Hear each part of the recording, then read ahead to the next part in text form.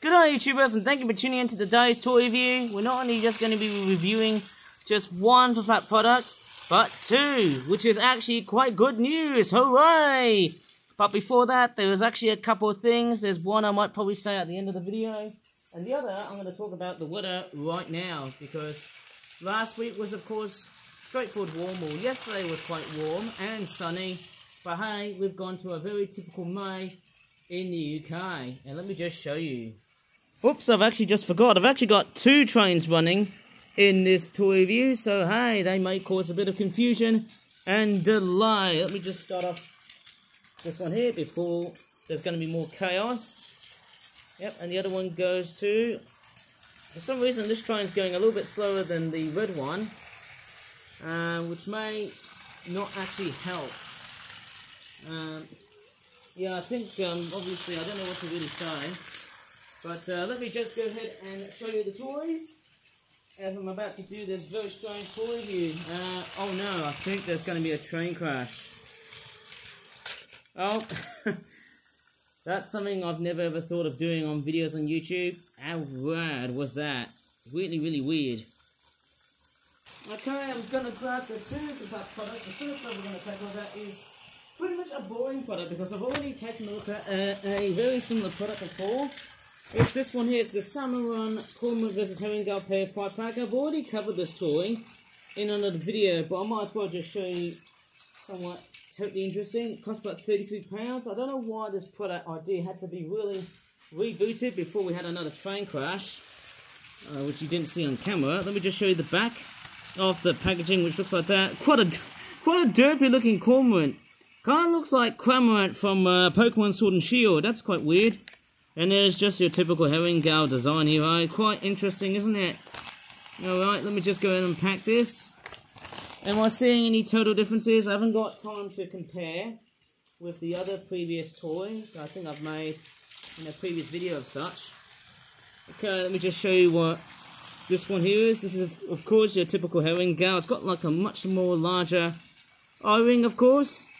And there's the other side too. Noticing that the tail is quite very nice somehow. I love the beak. It looks quite slender looking. But hey, it's not too bad. And I'm just stopping some trains here because I don't want to have any chaos and accidents around this video, hey.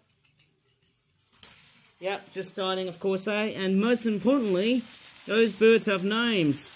Two of them are Herringales. They're basically in their breeding plumage. They both look exactly the same. As obvious as it sounds, apart from a bit of disformations from the back of the tails. Next up is this cormorant. Oh my goodness me, I love the proportions on how this bird is actually being rendered. So much so, it actually replicates so much like the real thing that you see out in parks and stuff. You know, lakes and ponds and reservoirs and whatnot. It's quite a nice bird. It's got like a hooked beak. I've noticed that this one's a little bit longer than the other models I would have covered previously. It's also got much more of a nicer sort of, you know, yellowish, ochre, brownish type colour. Quite nice. And then we've also got some salmon. And I'll tell you what, this toy review is going to go completely AWOL. It's just like some weird Guinness toy, I call it, though, eh? Sort of sit back and watch all day long. Okay, we've got some salmon fish, okay, looking very, very weird and rad at times. I don't know what to really say. Whoa, that was a knife fish, nearly had a train crash. We've got two of these little salmons, of course. I think they're quite big in their own way, because, you know, that's what they all look like somehow. For the purpose of that design. I can see the eye, it's also quite nice. Interesting eye detailing. And for some reason the models look a little bit much more skinnier than what I had in previous toy reviews of such somehow, but nevertheless it looks quite good in its ways. It's quite nice and, you know, pretty much detailed. I mean, what else do you want more to say from me? Not much I could really say, hey, but just basically just a very weird repeat of before. And I think there's going to be another train crash. Well, I certainly jumped the shark on that expectation, didn't I? Who knows, it almost feels like that this toy review is kind of like a little canary in the coal mine sort of scenario. Well, who knows about that? I don't know why I'm doing too many idioms. That being number 2. Obviously, let me try and survey what's happening with this utter toy review, because I can definitely tell that those trains are going to cause a bit of chaos. Should have showed you the train station effectively, hey? But there they go, there goes the 2 little blighters. Tracking their own ways. Yay, thank goodness for that. Okay, our next product is, in fact, our last one actually. It's the Red-breasted Goose Program Breeding Program Facility Family Mix Flock Mix 12-pack. And for some reason, it's got quite an expensive price of £35.50. And I think one of the trains has started to derail, which isn't great. And what's... oh, look at the logo. It's been splotted with some watercolouring on it, which doesn't look great. And there's the back of the packaging, which looks like that. It looks very, very strange. You know, we've got 4 geese and 8 goslings. Wait till you see the redesign on those birds. I don't think we've ever actually had a bird like this before. I think I did this last year in 2022, where they had a much more roundish looking head like the black-headed gulls. But I think they're going to have a very similar design to the Canadian geese. They almost kind of look like a cross between a barnacle goose and a Canada goose. Maybe with a hint of Brent goose, which is one goose species I've never seen. And, oh dear, I think the points have made the train go awry. I think we're going to have a train crash. Whoa! Oh man, that's not what we all thought of. But hey, I've got a little surprise for this train right here. Let's get these geese out of the packaging. Coming in for the unpacking, and I'll tell you what, so far this May, yeah, there's been a lot of expensive prices, ranging around £33 to about £36. I don't know why they're pretty much expensive. It's kind of like the Hornby trains. But anyways, let me just go ahead and take a look at the geese themselves, and look at that. A total redesign of what I've seen before. Somehow it's strange. So much so they look a lot much more skinnier, and oh no, another train crash. That's not what we want to see, but hey, those geese here are totally gaggling for it. Sorry for the pun, but hey, that's what you call it, a gaggle of geese. I'm actually quite curious if I can re-roll both trains without causing another train crash. Okay, wonder if there's more chaos added into this video, hey, but let's take a look at the red-breasted geese. They look a lot much more skinnier and not so chubbier than like the previous models I've actually made. And what's even more surprising is that the colours look exactly much more realistic than the other models. It's interesting, it's actually got much more of a realistic design than what I've done in the previous videos of late when I covered this specimen. And oh no, I think there's another train crash.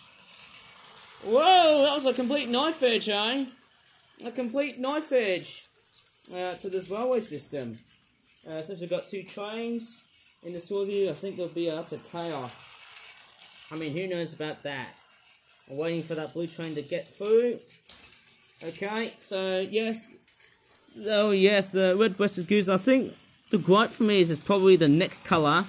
But I think the overall bird looks okay.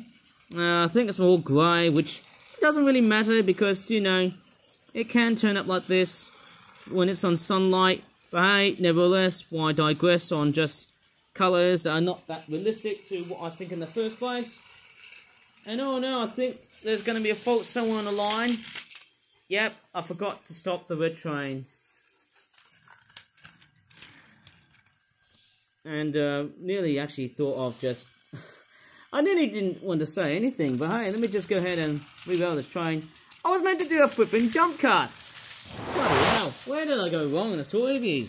I nearly failed back then. Anyways, these geese have got like a white band right over the beak and also the eye sockets, of course, if that makes any sense.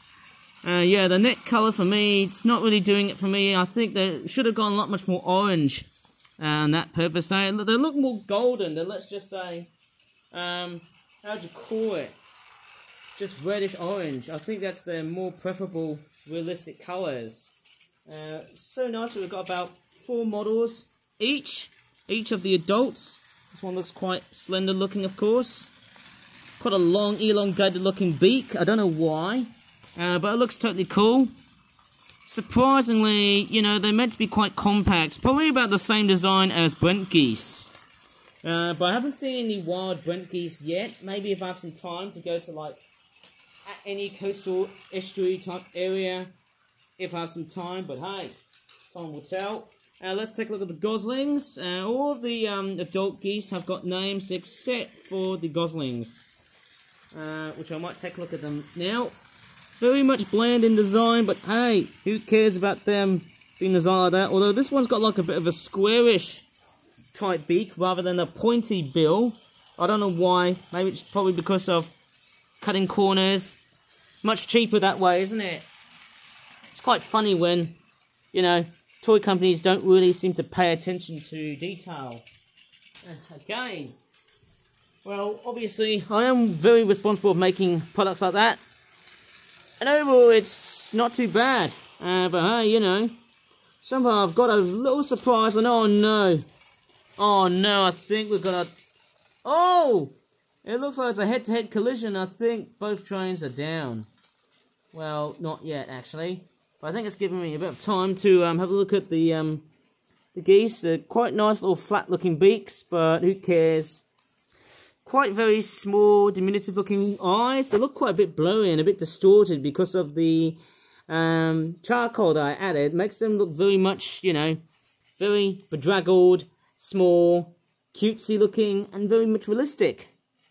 That's how I can really describe these geese. But anyways, I've got a little surprise. Okay, maybe if I should try and do a little jump cut. Well, since there's no passengers inside this train, I don't know what kind of passengers should I really insert. How about a couple of geese? Will they actually flock their way into the train? Not sure if they fit in. It only sits in one goose. Let's see if one of the geese can have a bit of a ride on the train. Yay! It's the Goose Express, everybody! How weird is that? So yes, very nice to have a little goose riding on the train, eh? Maybe this train is just pretty much giving this goose a bit of a break, because hey, oh no, that's not what I was meant to see, a train crash. It's more like a wild goose chase, or wild goose train crash. I don't know. Seems like it, doesn't it? But hey, I think it's time for me to end the video. Well, I've only decided to run one train in this video, because you know why? It seems like that this video has seemed to be very much crazy in terms of how much jeopardy involved. I can tell you what, it's been quite a fun toy review to make actually, somehow, despite having two trains. Anyways, here's the goose back again. It's time for me to repack and flock all of the geese, herd them all up back into their envelope. So nice to have the red-breasted geese, man. So nice to have a specimen that I've never ever covered in the first place. So anyways, if you really enjoyed in this pretty strange and rad toy review, well, please give this video a like, subscribe for more Flip Out videos in the future, and as always, thank you so much for watching, and until next time, bye for now.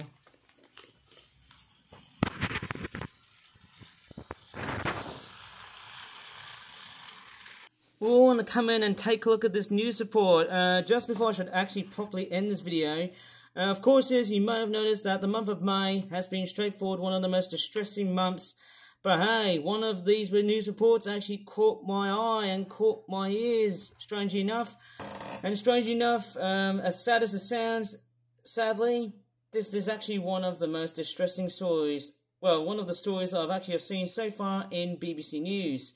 And again, I'm fairly sorry to show you this because, hey, well, I've got most of my audience, some of my audience from Southeast Asia, and it's really sad and distressing to see such a news report like this. And to be honest, whenever I see news reports like this, it literally brings such sympathy to many different parts of the world. Singapore, Thailand, and the UK, and also other countries around the world. And there you go. Just one of the most heartbreaking and one of the most, how would you call it?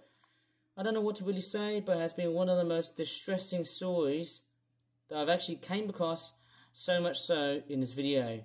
And again, I am fairly sorry to show you one of the most dangerous air crash investigation type videos on YouTube. Well, not really in a sense, but hey.